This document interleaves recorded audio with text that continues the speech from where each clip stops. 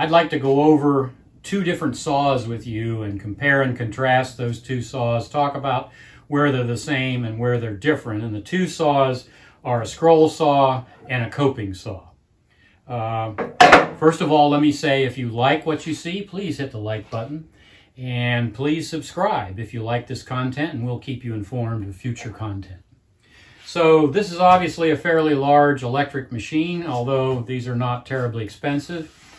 This scroll saw is used to make curved cuts in general, and it's used to make curved cuts, and it has this wide throat so that you can make curved cuts in large pieces of material and be able to turn it and fit it through this particular arm mechanism. The way this scroll saw works, there's an arm in here on the top inside of this casing, and down below inside of this casing is an arm that looks very similar. And as the saw cuts, it pushes down and then back up. So this just goes down and up, and I can turn it on and demonstrate that.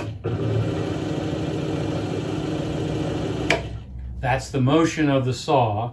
The teeth are pointing down so that it cuts going down, which is very useful because it means the saw pushes the material into this plate, into this table, which holds it very steady.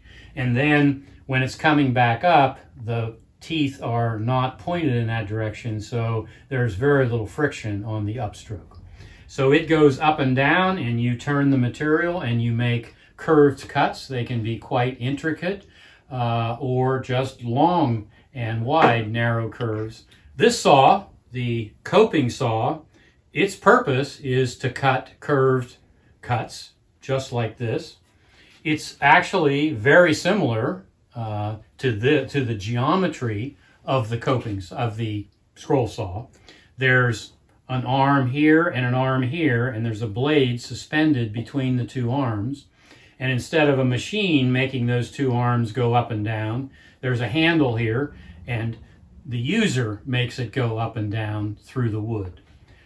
You can set it either way, but the way I like to set a coping saw is with the teeth going down. So the idea of the difference between using this particular saw and this saw to make a curved cut, in the scroll saw, you turn the material, not the blade. In the coping saw, you have to turn the blade in order to make the curve. So you will do an up and down motion, keeping the geometry of the blade strictly perpendicular as you turn it and you go through the material. As you can imagine, it takes a level of skill to operate by hand a coping saw, whereas this scroll saw takes a lot less experience and a lot less skill to operate. The skill set you need to operate this particular saw, the scroll saw, is to be able to coordinate the turning of the material with the rate of feed through the blade, so that you tend to keep the blade cutting on the line, so to speak. This is more complicated to use because you have to keep it vertical, otherwise you're making a cut that's not vertical, which is in most cases undesirable. So you need to keep it vertical, and you need to be able to follow a line by turning it just with the pressure of your hand on this handle. Now there are configurations where this will get in the way, and this saw is provided with the ability of loosening the tension and turning the direction of the blade, so that it helps you. By doing that, it can help you get through difficult positions where you might get blocked by the frame of the saw. This saw costs somewhere between $100 and up, $100 and $300, $400, $500 for really good ones. This particular coping saw is going to cost you between probably $10 and $30. So there's a great big price difference. There's a great big space saving having the coping saw. You don't have to keep this around your shop.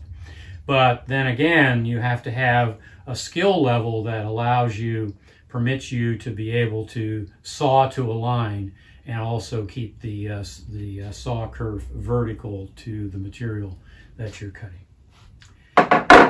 So the main difference between these is expense and size and the skill level required to use them. So if you've enjoyed the video, please hit like and subscribe to our channel so that we can keep you informed.